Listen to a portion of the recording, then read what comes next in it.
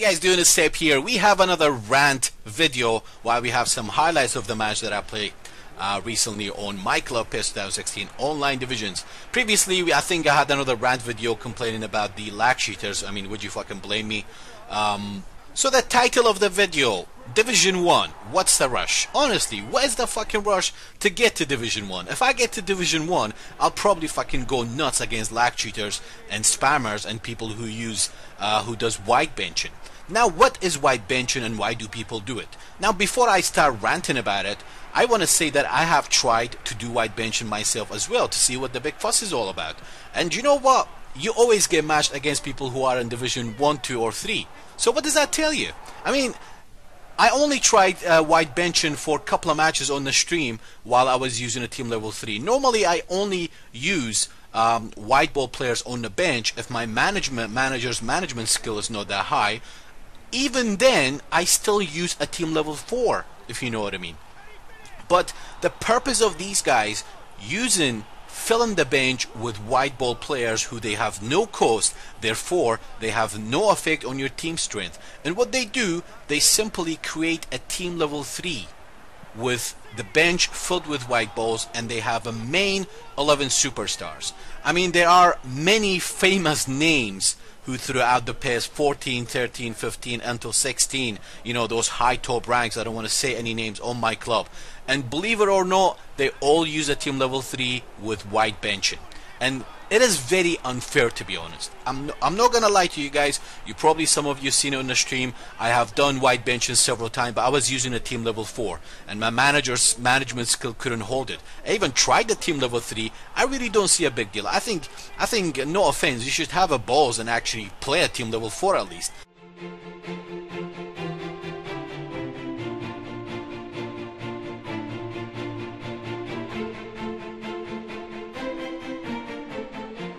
Now, the reason why I use team level 4, when I try team level 5, I have a video about it, is a lot of errors happen. It could be just me, but after 100 matches, no, it can't be just me. I don't say anything out of a randomness, you know. Everything that I say, I've tested it over and over.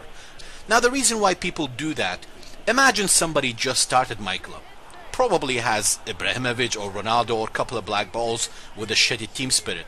You get matched against these guys. So those people, I'm not saying everyone. There are legit skillful players who does not care about anything, just plays the game and fucking destroys, okay? I'm not saying everyone, but more than 60% of people in Division 1, 2 and 3, you can try it yourself. Go and set your matchmaking filter to PES level 2 and team level 3. You will guarantee get matched against people in Division 1, 2 or 3, or you will get matched against people who just started the game, the free-to-play version, with probably just have 1 black ball or 2 black ball and with team spirit below 50. That's what easy wins. That's how you get easy wins, basically. And I was actually taking a piss of one of my friends, you know, because every time he was going for a match, filtering the search for PES level 2 and team spirit 3, he constantly was getting matched against the free-to-play version of the game on PS4, and he was fucking destroying every game with 15 goals. I was like, so yeah guys, I really don't think that is fair, to be honest. I mean, let's be honest, I love online gaming, okay? And that is my problem. People always trying to find the easy way out. There's always going to be people who try to basically beat the game, not the gamer. And right now I use team level 5. You know, the reason why I don't use team level 5, no matter how good you're trying to play, somehow the script kills you sometime. And you know, as a streamer and YouTuber, I can't join these guys. I mean, I guarantee you guys, I can actually stream it for you. If I white bench and use the team level 3, I will be in Division 1 in no freaking time, okay? But what is the rush to get to Division 1? Once you get to Division 1, then fucking what? You don't really get anything. Probably when I get to Division 1, I will start playing online competition. I'm already starting a serious playing again, my subscribers and followers as well. But there would be rules, you know, there would be certain rules that I'm gonna put on. Probably no black balls, or maybe only 2 black balls allowed, etc, etc. But when it comes to white benching, guys, honestly, it is really unfair. And do not comment down below telling me, oh, you white bench too, because you probably didn't watch this video, and I did white bench to test the shit out. And I did white bench to use a team level 4 because I didn't want to go team level 5. But these people, imagine having Ronaldo and Benzema on red condition with, you know, white benching, and you have the rest of the players with, like, you know, decent black ball players. I mean, these people fill the bench with white balls with no subs, and their 11 starting players, they're all fucking black balls. You're fucked. No wonder people picks up this game and then get ravished and then fucking quit, because that's what people do. People always take advantage of the system. I mean, what the fuck happening to fair play and sportsmanship? Wait a minute, Seb, you're trying to make a fucking world a better place? That ain't gonna happen, pal. Anyway, I just spoke myself there. But yeah, guys, I mean, comment down below what you think about this whole thing. Now, you're probably thinking, oh, I don't want to use all superstars because I get scripted. You could be right about that. Simply don't use a team level 5. Or, when you create a team for myClub, guys, it really isn't about using all your superstars, because it's unrealistic anyway. I mean, can you see a biggest team in real life affording Ibrahimovic, Robin, Ronaldo, Messi, Neymar, Ramos, Thiago Silva, Buffon in the same team? No, it doesn't happen. So my advice is to you guys, please stop white benching. And if people does it, then, you know, you have a choice whether you want to join them or actually you do have the balls if you are using a team level 4 or 5 and you're actually trying to play legit.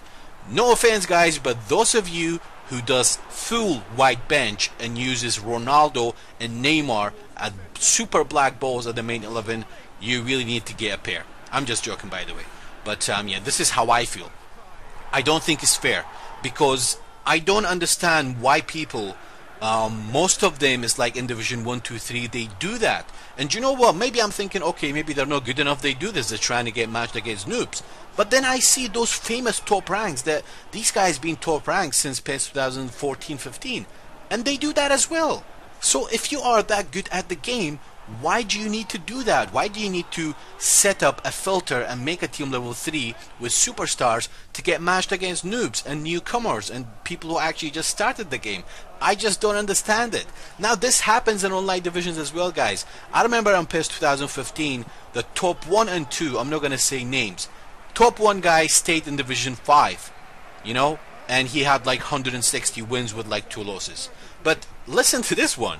The top 2 worldwide rank in PES 2015 never left Division 11. His win ratio was 140 to like 1 loss. 140 to 1 loss. He never left Division 11 so that he can get matched against noob and, you know, not good players, basically. Now, you may think, how can you not leave Division 11? Well, at the beginning there was a glitch where you can relegate yourself every time. So I don't understand what's happening.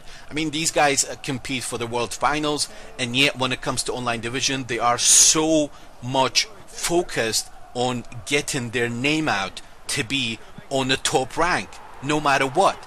And there are fucking people sick in the head who actually cheats just so they can post it on Twitter or you know, post it on Facebook or post it on Twitter. Oh, look at my rank.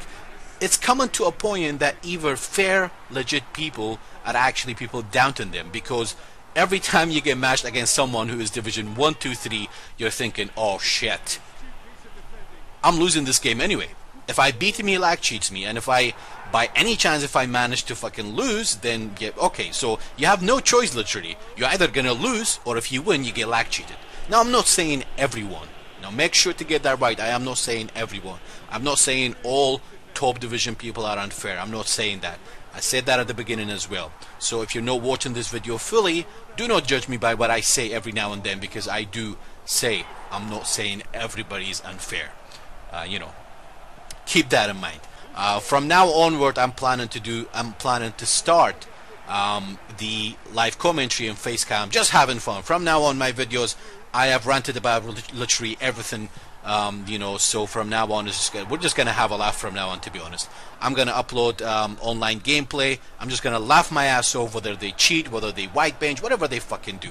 Because the way I see it, games should be fun. If it's no fun for you anymore, don't fucking play it. I've been Sep. Until next time, ciao for now.